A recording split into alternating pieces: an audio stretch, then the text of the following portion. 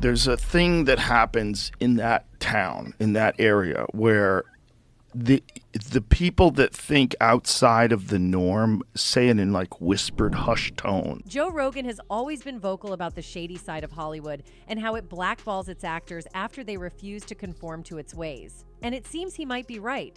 So let's have a look at 7 actors who got blackballed by Hollywood at the heights of their careers. Sylvester Stallone. Let's be realistic here. You can't make peace with someone who's been so nefarious, in my opinion, so like horrible. Stallone starred opposite Michael B. Jordan in Creed and Creed II, even earning an Oscar nomination for supporting actor thanks to his role in the 2015 first installment. But what shocked many was Stallone's absence from Creed III. While Rocky's name gets name-dropped a couple times in the script, his whereabouts are never explained. Stallone's absence in Creed III marked the first time in 9 films in 47 years that a movie in the Rocky film franchise did not feature Rocky Balboa. The reason behind Stallone's departure was twofold. He wasn't the biggest fan of Creed III's creative direction, and his clash against longtime franchise producer Irwin Winkler. Creed III, scripted by Keenan Coogler and Zach Balan from a story they cooked up with original Creed director Ryan Coogler, is a far darker take on the uplifting Rocky franchise. According to film critics, Creed III was a sports drama that feels more like a Cape Fear-inspired thriller than a traditional Rocky movie. That's a regretful situation because I know what it could have been, Stallone told THR about disagreeing with the sequel's tone. It was taken in a direction that is quite different than I would have taken it. It's a different philosophy, Irwin Winkler's and Michael B. Jordan's. I wish them well, but I'm much more of a sentimentalist. I like my heroes getting beat up, but I just don't want them going into that dark space. I just feel people have enough darkness. Anyway, Stallone's clash with Winkler was an even bigger reason for his absence in Creed III, so big that it might mean Stallone never plays Rocky again. The two have long feuded over rights to the Rocky franchise, which Winkler has owned since the Oscar-winning 1976 original. Stallone naively sold Winkler the rights all those years ago when he was a struggling actor and clearly unaware of the franchise potential for the character. Speaking to SiriusXM host Jessica Shaw in November 2022, Stallone said it was a rough emotional ride cutting ties with the Rocky franchise for Creed III. The actor added he needed to do so because you can't make peace with someone who's been so nefarious, in my opinion. Stallone was referring to Winkler, of course. Stallone first opened up about his resentment over the Rocky rights in a 2019 interview with Variety. Although he earned net points on the original movie, which cost just over $1 million to produce and grossed $225 million globally, and received first dollar gross on the early sequels, Stallone does not maintain the rights to the characters. "I have zero ownership of Rocky," Stallone told Variety at the time. "Every word, every syllable, every grammatical error was all my fault. It was shocking that it never came to be, but I was told, 'Hey, you got paid, so what are you complaining about?' I was furious." The clash between Stallone and Winkler over Rocky rights was reignited in 2022. Stallone published an Instagram post in July featuring a portrait of Winkler as a knife-tongued serpent. A very flattering portrait of the great Rocky Creed producer Irwin Winkler from one of the country's greatest, Stallone wrote in the caption.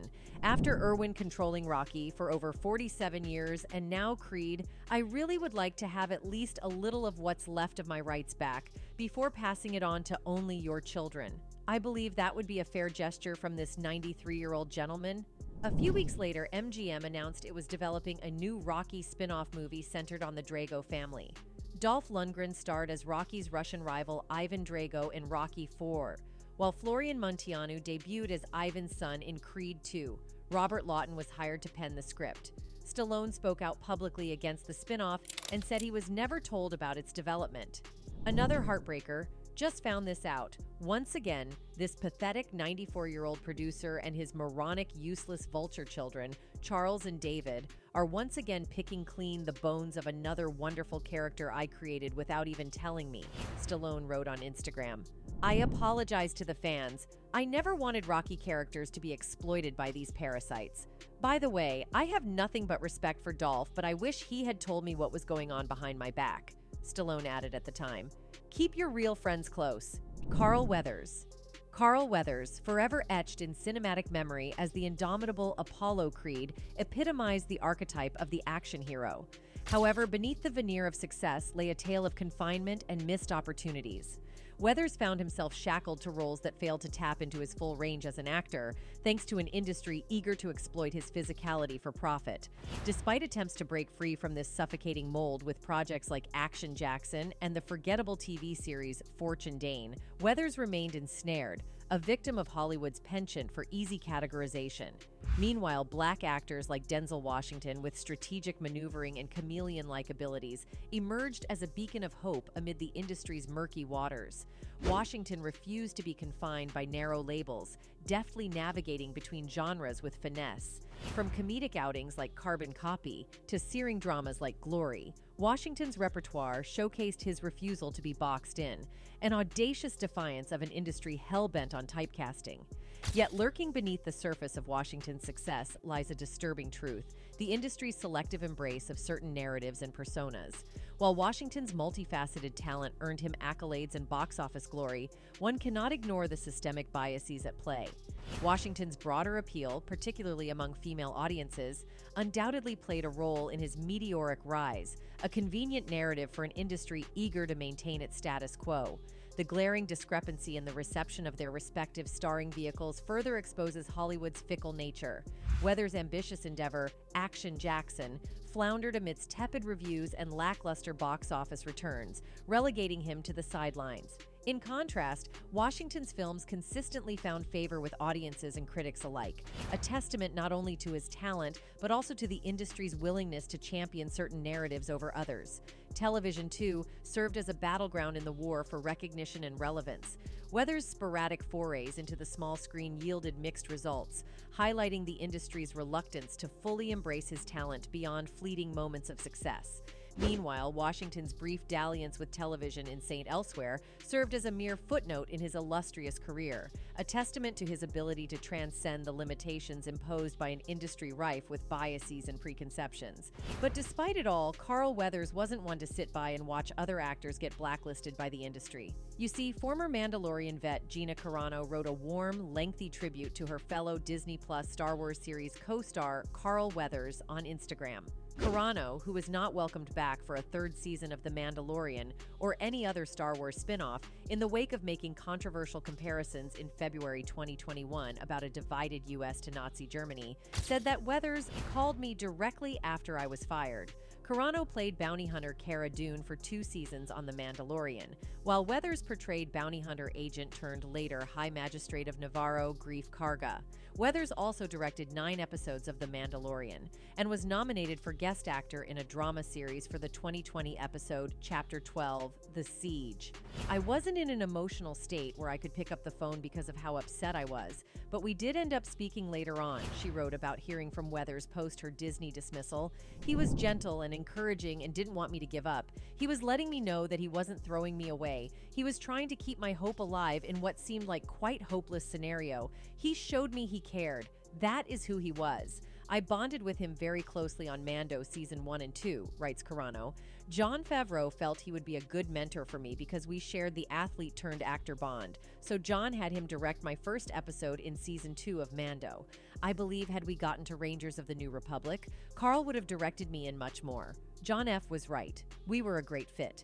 Carl was a mentor to me on set. He would put both his arms on my shoulders and look me directly in the eyes to calm my spirit, she expounded on IG.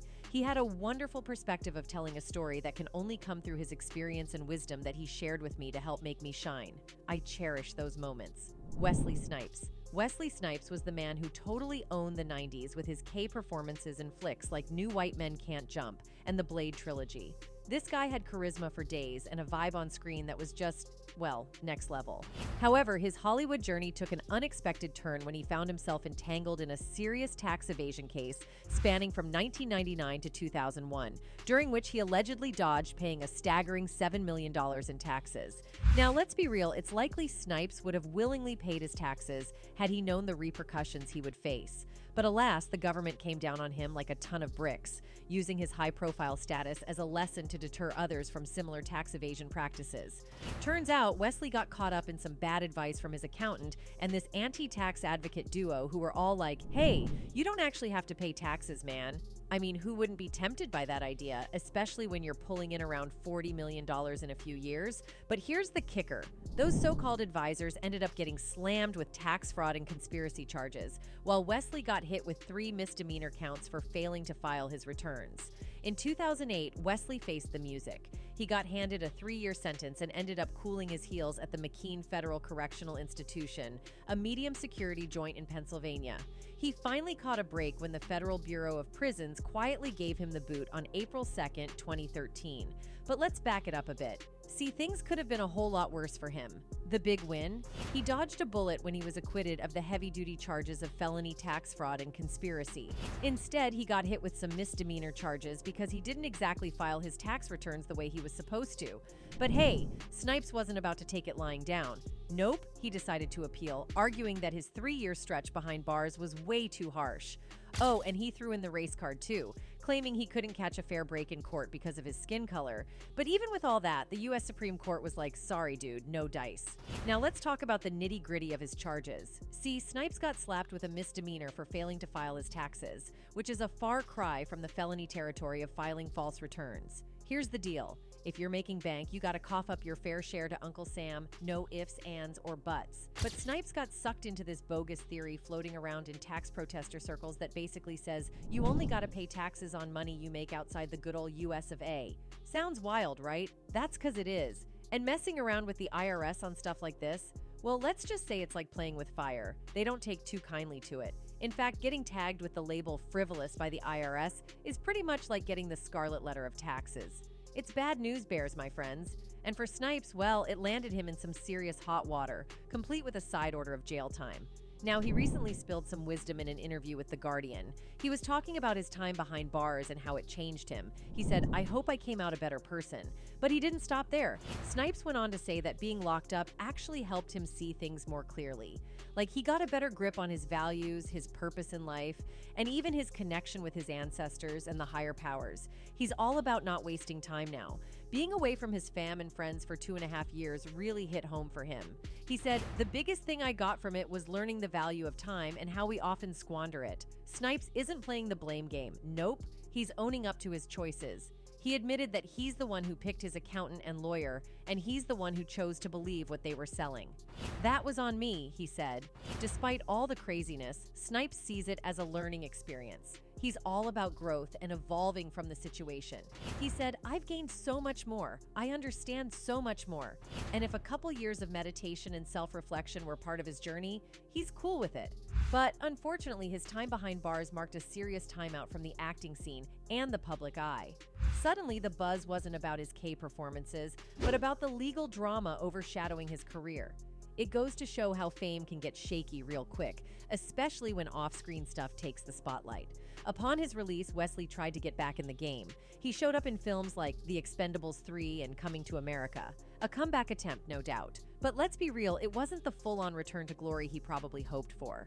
Hollywood can be a tricky beast, and Wesley Snipes learned that the hard way. Now here's the deal. Wesley's tax shenanigans definitely played a big role in his career taking a nosedive. But hey, he owned up to it and felt genuine remorse about the whole mess, and bet that after all that legal and financial drama, he'd definitely be extra careful about who he listens to when it comes to taxes. But here's where things get messy. Despite Wesley trying to move on and make amends, Hollywood seems to keep giving him the cold shoulder. It's like everywhere he turns, they're bringing up his past mistakes. Some folks think it's totally unfair. I mean, who hasn't messed up before, right? But nope, Hollywood seems more interested in the drama than his talent. Cat Williams. Micah. Cat Williams, the American stand-up comedian and actor, has always stood out from his peers in his blunt and radical beliefs regarding the mechanics of the entertainment industry. His breakout role as Money Mike in Friday After Next skyrocketed his career to phenomenal heights. Oh, you ain't sick no more.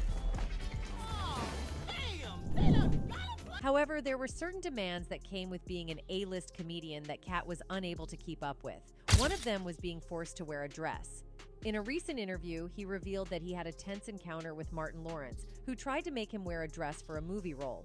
Williams said that he was offered a part in Lawrence's film Big Mama's House 2, but he turned it down when he found out that he had to dress up as a woman. He claimed that Lawrence was not happy with his decision and tried to pressure him into doing it. He said, "Come on, man, it's just comedy. It's not that serious. It's not like you're really a woman." I said, "No, man, I'm not doing it. I have principles and I have dignity. I don't want to disrespect myself or my people." He said, "Well, you're missing out on a big opportunity. You could be a star." I said, "I'm already a star. I don't need to wear a dress to be funny." Williams said that he respects Lawrence as a comedian and an actor, but he does not agree with his choice of wearing dresses for laughs. He said that he believes that Hollywood has an agenda to emasculate black men and make them look weak and foolish. "I'm not saying that every black man who wears a dress is selling out, but I'm saying that there is a pattern and a purpose behind it. They want to make us look like clowns and buffoons. They want to take away our masculinity and our power. They want to make us lose our identity and our self-respect." Adding to the revelations, Williams exposed the existence of a secret society named the Illuminati, which faces strong opposition from within the black community. It appears The Guardian has also indirectly backed his claim about the Taboo Society by revealing the society's name and its major members. It is the most elite club in the world. This is the Good Club, the name given to the tiny global elite of billionaire philanthropists. The names of some of the members are familiar figures: Bill Gates, George Soros, Warren Buffett, Oprah Winfrey, David Rockefeller, and Ted Turner. But there are others too, like business giants Eli and Edith Broad, who are equally wealthy but less well known. Although Williams revealed the key aspects of the agenda that allegedly originated from the elites, he does warn other black artists to be careful of the club's clutches. It's not necessary for us to stir up that hornet's nest unless we intend to get stung a million times. Cat insists his intended audience should take his advice because he knows best, as he has allegedly been on the receiving end of the said sting for years. I didn't understand that. They had to sting me a million times.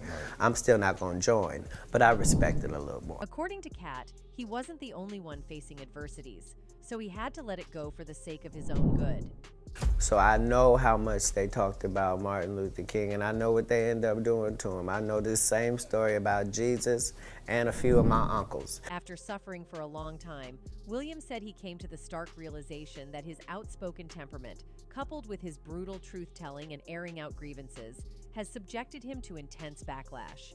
Even though he didn't anticipate the level of hostility directed towards him, it has definitely broadened his horizons.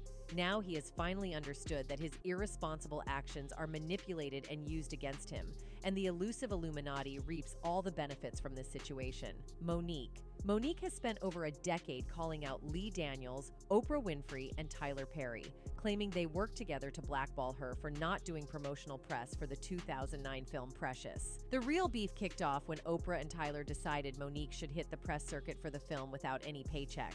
Monique wasn't having it and straight up said, "Nah, not in my contract." According to Monique, she only got a measly $50K for the whole movie, which was barely enough. Now they wanted her to jet around the world promoting the film for free, not on Monique's watch. But Oprah and Tyler didn't take her refusal well at all. Instead, they started trashing her reputation in the industry, spinning a narrative about her being difficult to work with. Monique spilled the tea, saying Tyler Perry told her, "You may want to consider promoting this film because if you get nominated for an Oscar, your next film is $3 to $5 million. And if you win it, your next film is $6 to $8 million. Monique was like, "Hold up, I'm a black woman. Where are they paying those salaries, brother?" She straight up told Tyler, "I can't work for free. I've done what I was supposed to do. I can't go overseas and do this for free." Their back and forth continued, with Tyler saying he doesn't believe in giving money away for free, and Monique firing back, "I don't believe in working for free. So we on the same page?" It's a classic case of clash in values, and Monique wasn't backing down. He goes on about his spiel, you know. I said, well, listen, you can write me the check for me to go overseas. I don't care where the money comes from, but I'm not going to do it for free. He says, well, I don't believe in giving money away for free. I said, I don't believe in working for free, so we on the same page. She also claimed Tyler Perry allegedly went the extra mile to mess with her acting gigs. According to Monique, it all went down after she turned down a request to fly to France for the Cannes Film Festival, tied to promoting the movie Precious. So check it. The movie studio initially asked her to jet off to France, but Monique, with her busy schedule as a talk show host, comedian, and family woman, respectfully declined. They tried to sweeten the deal by offering to upgrade her hotel room, but she and her husband stuck to their guns, saying, "Nah, we're gonna spend this time with our family." When the third call came and they asked, "What's it gonna take to get Monique to France?" her husband straight up asked, "Is there a number associated with it?" That's when they dropped the bomb that they would never pay for anyone to do promotions for a movie. Monique revealed she was paid a mere $50,000 for Precious, and it wasn't about the money. She signed up to do it with her friend. The interviewer dug in, suggesting she needed the money to feed her family and pay bills, and Monique responded, "I think that's what America says. We all say, I can't do it for free." She explained that when the movie studio refused to pay for her Cannes appearance, they didn't make a fuss. But then the reports started flying, painting Monique as demanding and difficult. The whole thing boiled down to a simple request that they understood couldn't be met. But suddenly, Monique found herself labeled, and that's where the drama kicked in. Charlie Sheen. Remember when Charlie Sheen was ruling the TV screens and pulling in a mind-boggling $1.8 million for just one episode of 2.5 Men back in 2010?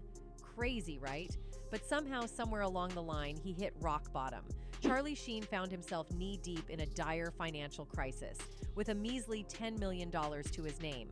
Now, to most regular folks, that still sounds like a hefty chunk of change, but for a guy who used to rake in a jaw-dropping $1.8 million per episode, it's a bit of a reality check. He even went as far as asking to slash his child support payments, citing a drought in steady work and being essentially kicked out of Hollywood's VIP club. You know, the term blacklisted in Tinseltown carries some serious weight, and Sheen's claiming he got slapped with that label. But it's not because he was on the wrong side of some political debate or anything like that. According to one bigwig studio exec spilling the beans to Deadline back in 2011, Sheen basically became uninsurable. That means nobody wanted to touch him with a 10-foot pole because they couldn't guarantee he wouldn't go off the rails again. And remember when Sheen's life took a nosedive and his CBS show 2.5 Men went on hiatus? That was back in January 2011. Dude checked himself into rehab, battling his demons of alcohol and substance AB, making it his umpteenth stint in rehab. Plus, there were those troubling accusations of DV swirling around. Then, to top it all off, Sheen, who was raking in the big bucks as the highest-paid TV star of the time, decided to go all in, demanding a whopping 50% raise. But he didn't just stop there. Oh no, he also publicly threw shade at the show's co-creator Chuck Lorre, which basically sealed his fate. Chucking Sheen off the show became a no-brainer for the higher-ups. After that messy breakup, rumors swirled about Sheen finding a new comedy gig, but insiders were as skeptical as ever. So there's this whole chatter going on about whether there's more to Charlie Sheen's Hollywood exile than meets the eye. You know, his wild escapades are pretty much etched in stone, but even before he was ranting about tiger blood, he wasn't exactly a walk in the park to work with. Back in the golden days of 2.5 Men, his co-star Jon Cryer spilled some beans. According to Cryer, things kicked off all rosy, with Sheen supposedly 2 years clean when the series first hit the screens. But then, bam, Denise Richards files for divorce in 2005, and by the time season 2 rolled around, both Sheen and Cryer were freshly single. Cryer spilled the tea in his 2015 memoir, So That Happened, revealing that Sheen took a nosedive into the dark side. By the time 2010 rolled in, filming became a real struggle.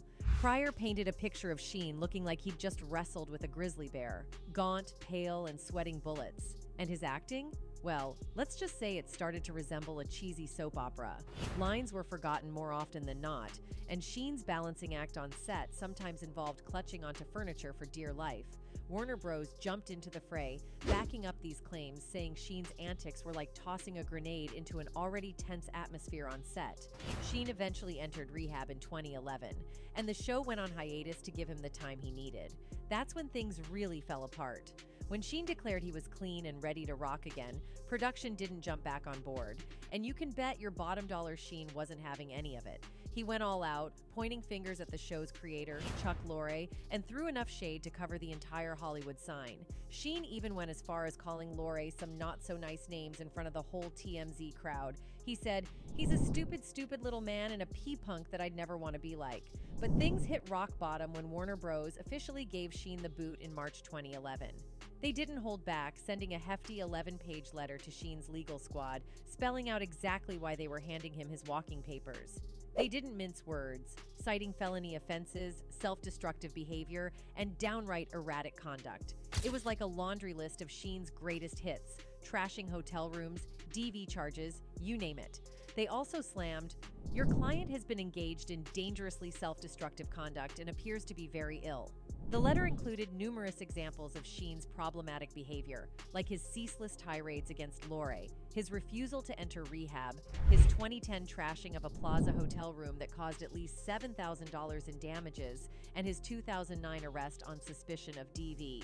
They also claimed that Sheen was missing rehearsals, forgetting his lines, refusing to collaborate with colleagues, and making inflammatory comments poisoning key working relationships. And Sheen? Well, he wasn't exactly waving a white flag. Nope, he doubled down, brushing off the whole ordeal like it was a minor inconvenience. He even took a jab at Lore and those silly shirts he had to wear on set. E said, "Now I can take all of the bazillions, never have to look at WS again, and I never have to put on those silly shirts." Russell Crowe.